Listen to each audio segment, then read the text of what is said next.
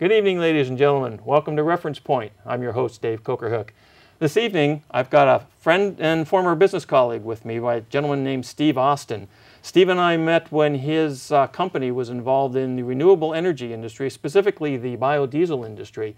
And tonight we're going to talk about renewable energy sources. We're going to talk about what's happening in that arena, what the impact is of migrating away, or the need to migrate away from so much fossil fuel utilization, and the impact economically, socially, environmentally of this whole area of energy. So Steve, welcome to the show. Pleasure to have you here this evening. Thank you, Dave. I'm glad to be here. So let's talk a little bit about how this whole thing started for you and I. You were working with a company that was in the biodiesel arena. And a couple of days ago when we were discussing before the show, you were telling me that things have changed dramatically within that arena because of some of the economic environments that are going on and stuff. So talk a little bit about what's really happening today in the renewable energy world. Well, the renewable energy it's a very dynamic market. There's lots of activities, there's investments going on globally, and there's been dramatic changes in the last couple of years. 4 or 5 years ago, it was in all the papers and magazines. Ethanol and biodiesel was very popular. Right, I remember. And both of those were what we would call first generation. We're now working on second and third generation technology. So first generation was biodiesel soy from the Midwest, where the soy is raised, and corn was going to ethanol. Mm-hmm. And at the same time, with world population growing, there was a lot of demand for all commodities. Remember, there was growth going on everywhere. Sure. Steel was going up, and fuel went up, right? Well over $100, $140 a barrel. At the same time, all the commodities went up, and the ethanol and the biodiesel makers were really caught in the margin squeeze. And both of them, they really don't work when they're below about $60 a barrel. You know, renewable energies are more expensive than putting a pipe in the ground. So what you're saying, if I understand correctly, is that when a year and a half ago, the price of a barrel of oil was through the roof, and everybody's running around paying $4 or $5 a gallon for gasoline here in the States. Of course, right. they've always been doing that in Europe for a long time.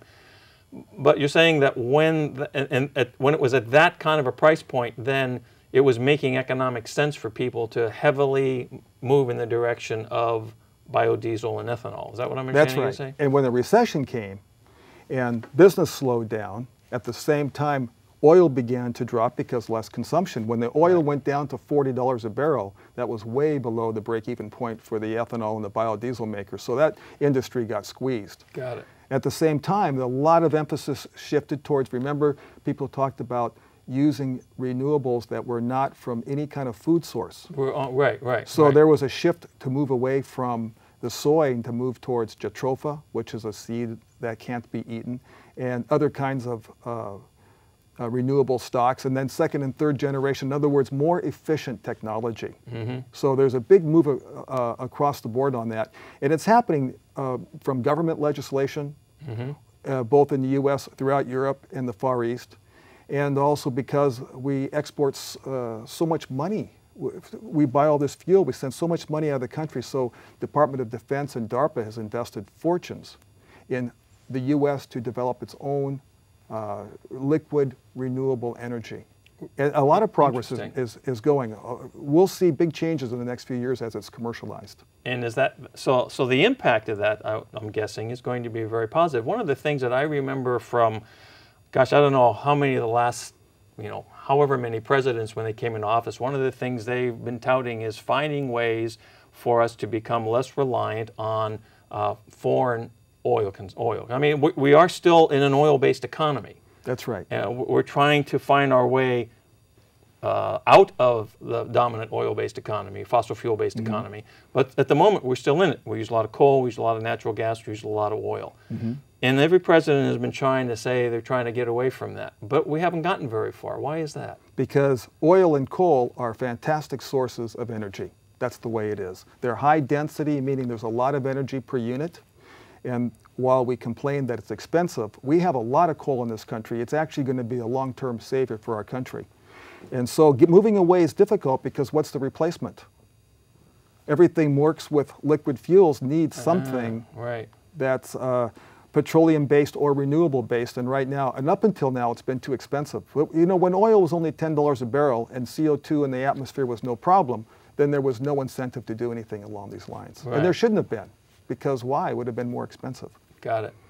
Now, I've been seeing that many of the oil companies, I'll use it quote-unquote oil companies, are sort of repositioning themselves as energy companies now. Exxon and Chevron and Arco, they're all talking about these other things, geothermal and biodiesel and to some degree nuclear and all sorts of stuff. So is this all window dressing, or are these companies really looking for renewable sources or alternative sources to fossil fuels? Well, I'm not on the inside of the petroleum industry, so I can't say how much window dressing or not, but I can say that they're putting their own money into investments for R&D. For example, Chevron, which is California-based, has now got money invested with UC Davis, which is one of the leading agricultural universities in the world. And they've got 3 small farms for jatropha, which is a species of a plant that is a high oil yielding. So who would have ever imagined Chevron investing in this kind of work? Exxon and Mobil have money in various universities, a lot of money at UC Berkeley for research in renewable energy. So they've stepped in, and at the same time, they're now looking at technology that they've used in the past that could be used more efficiently or for biomass.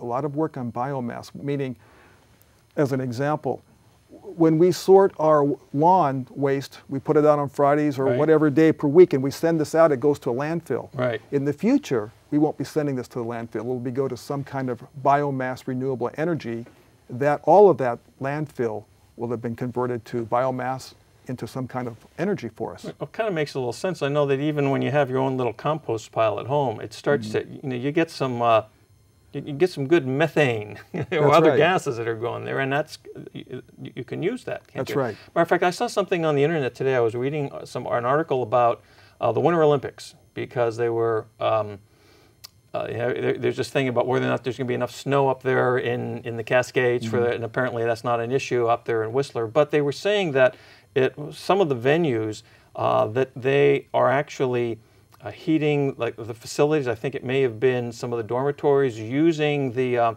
waste material and I guess it's a biomass kind of a process to draw heat to heat the facilities. So it sounds to me, and from some of the things you and I have talked about, that there is a movement in the direction of figuring out how we can provide sources of energy without having to totally rely on oil and gas and whatever. And I think you mentioned a key thing. I hadn't thought about this before, but you talked about things that require liquid fuel. And we have a lot of that. Airplanes, cars, tractors, the railroads and automobiles. Railroads, yeah, and that's a huge thing. So what about, how have the Europeans handled this sort of thing? Because they seem to be a little further ahead of the curve than we are when it comes to finding ways to reduce the utilization of the fossil fuel. Well, they have a different incentive, perhaps one that we'll be following in the future, but of course, in general, they're more environmentally friendly and willing to pay for it. Second thing is, their cities are more compact. It's easier for them to use mass transport. It's a lot easier for them than it is for us. They've pushed it by having higher taxes on the gasoline and the diesel. So that's definitely promoted. But at the same time, they're more reliant on imported energy. For example, if you remember a couple of years ago when there was a dispute between the Ukraine and Russia regarding natural gas.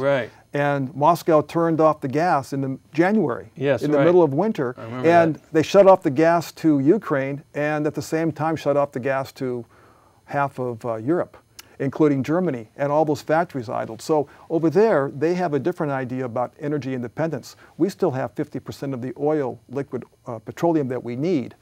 That's a lot more they have in Europe. So they're much more conservation-minded.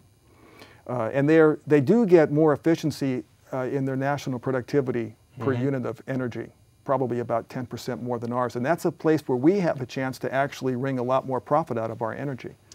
The easiest thing to do is to be more efficient with what you have. And all of our buildings in general leak energy. We never insulated enough when energy was cheap. Who worried about it? No problem. But now those are the quickest things to do in terms of saving energy costs, and that's happening in commercial companies everywhere. Steve, one of the things that you and I had talked about was that the sustainability of moving down, continuing to move on the path that we've moved on.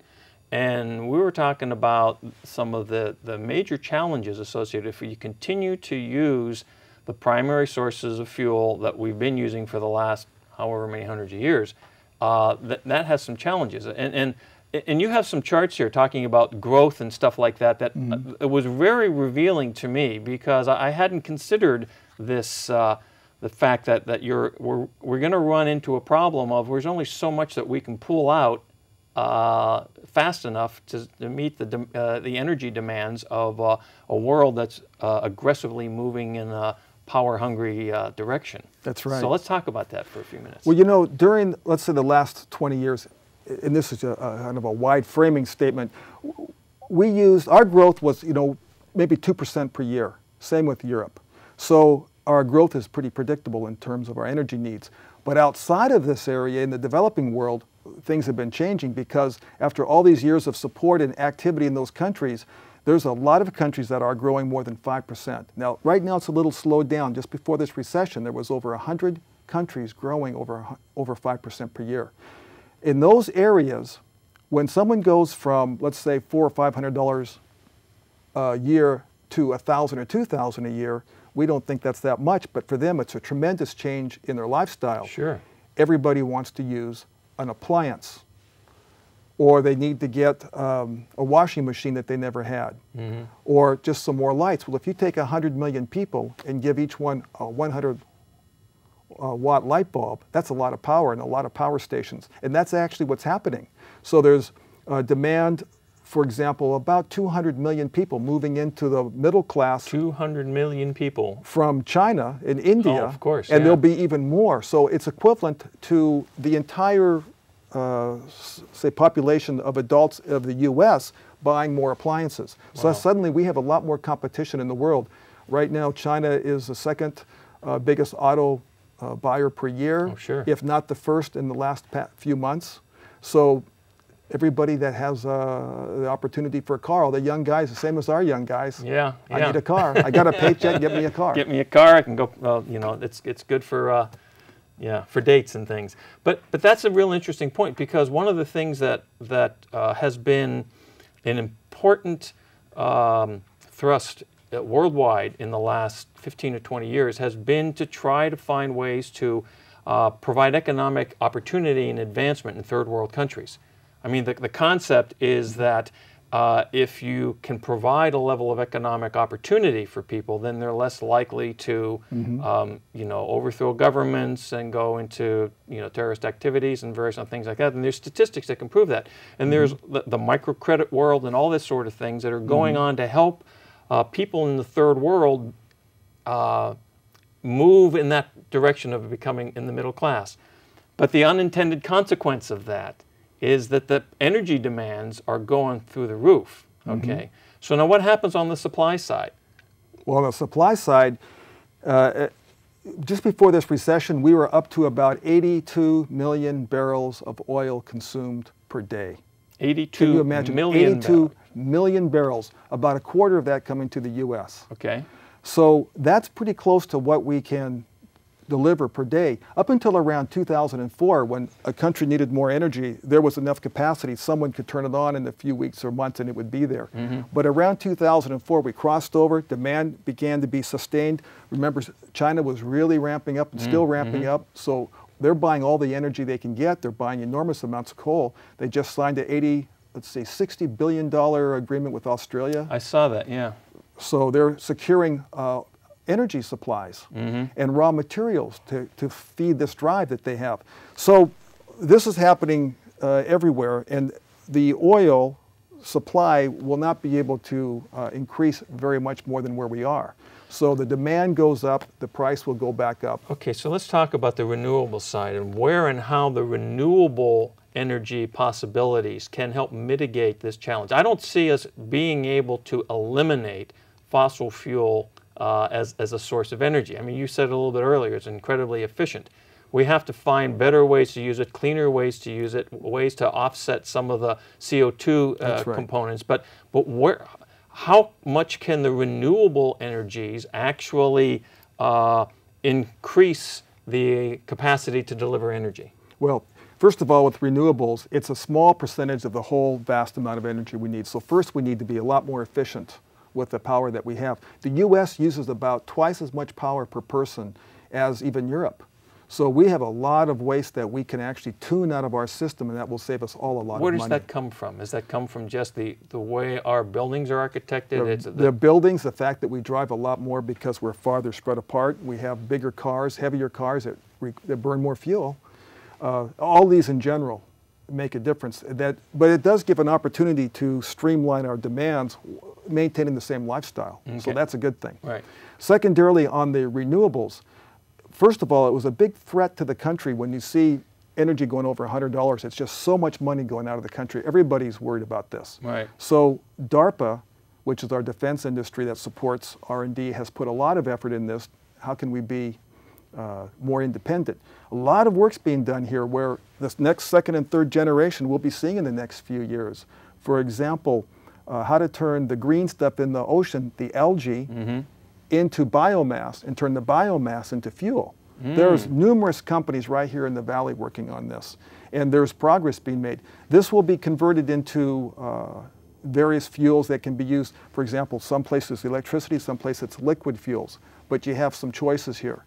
And there's power companies, oil companies involved in this, even in the algae and turning this into jet fuel. Now, so far, you saw in the news in the last 18 months, right, 4 different airliners have flown on biomass fuel, turned into jet fuel, exactly meeting the spec. I hadn't noticed that. So Virgin Air, New Zealand Air have flown, Continental has flown on renewable energy. Now, what was that?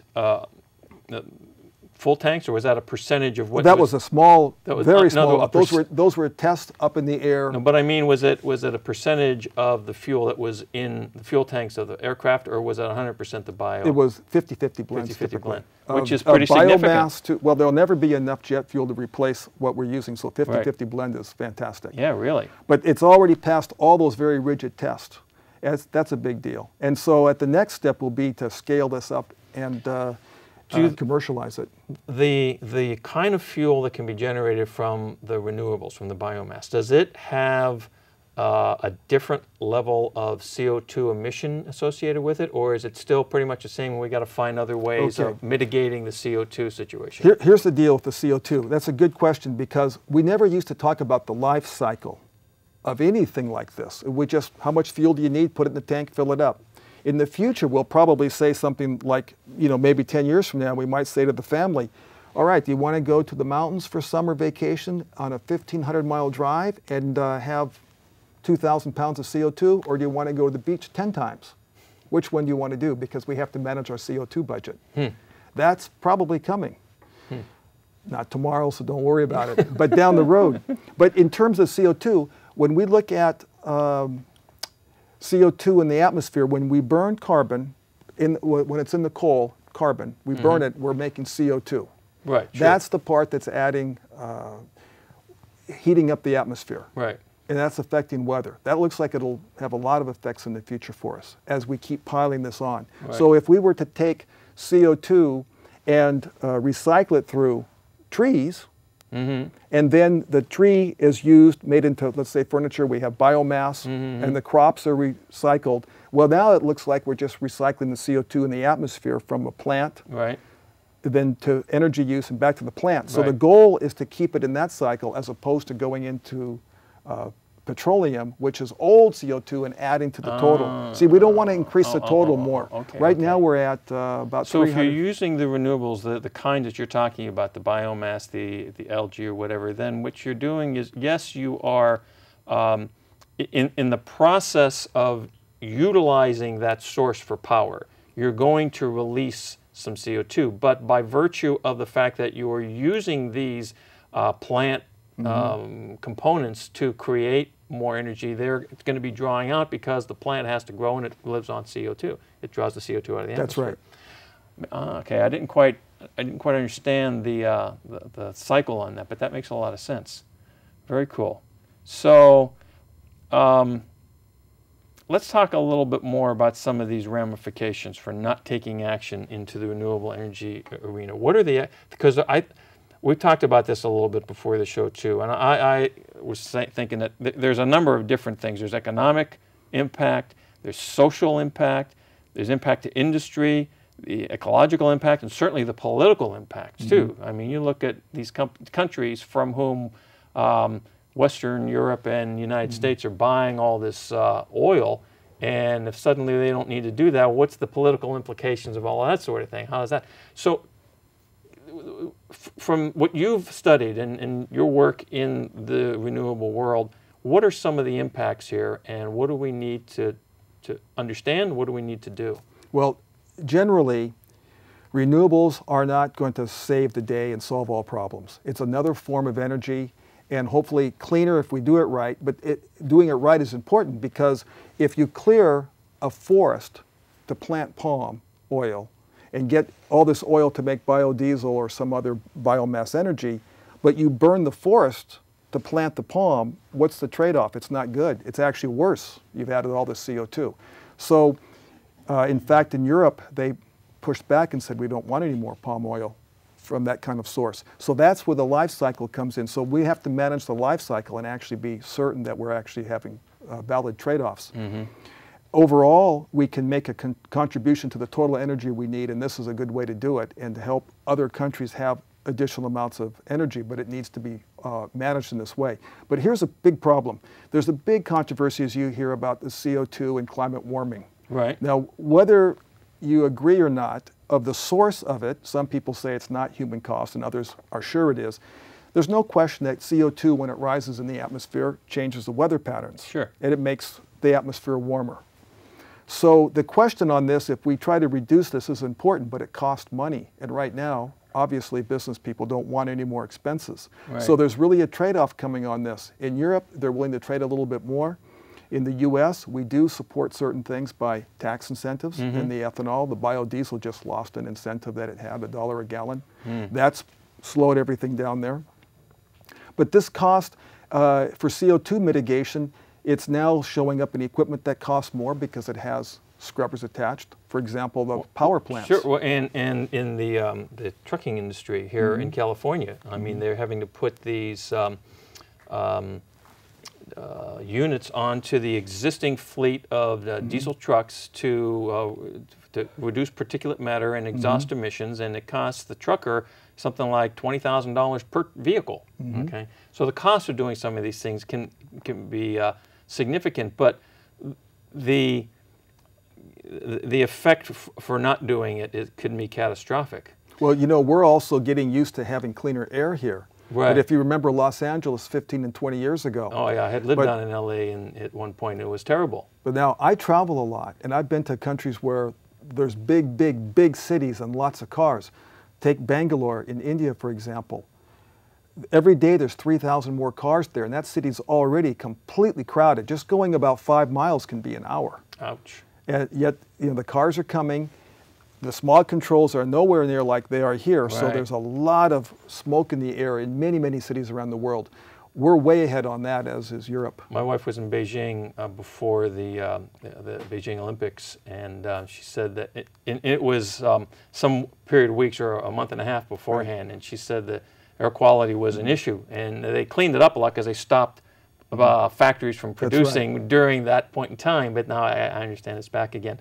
We only have a few minutes left in the show. I want to talk about something that you mentioned just a few minutes ago that I think is useful and significant, and that is that we have to find, there are multiple solutions to this problem. Okay, there is not one alternative or renewable source that is the solution. I've seen stuff before. Everybody touts their thing: wind, solar, you know, geothermal, whatever. But I think the point here is that depending on where you are on the planet, one or another of these, or a combination of these renewable sources, might be appropriate for where you happen to be, the country that you're living in. I mean, is that a fair statement? That's a fair statement. We can use wind and solar and biomass. Now municipal waste is going into these giant digesters that look like a compost heap. Yeah. And out is coming methane, which is turning a generator. Right. And there's electricity. Used to be waste, and now there's electricity coming from that source. There's a new residential and hotel complex in Las Vegas, yet another. They just opened up, and it's called the City Center. Oh, yeah, They're yeah, yeah. generating their own power there. They have natural gas coming in, turning turbines to make electricity. Mm-hmm. And what used to be waste exhaust is now running the equipment and heating everyone's water for their units. Oh, wow. So their total energy costs a little bit less. It's more efficient. And that's, I think, a notion of what's coming. Very cool. So there are, you know, when we talked about doing this show, one of the things that I was thinking about was there is clearly a challenge, okay? And I was not at all clear as to whether or not there was any kind of intelligent solution that was available, because I haven't kept up on literature like you have. I mean, the studying that you've done has been significant, but it sounds to me like there actually are some positive direction, motion in the direction of finding and utilizing these things. Do we have the political and economic will to make it happen, I guess, is the key statement. Do you have anything? I think the answer is yes.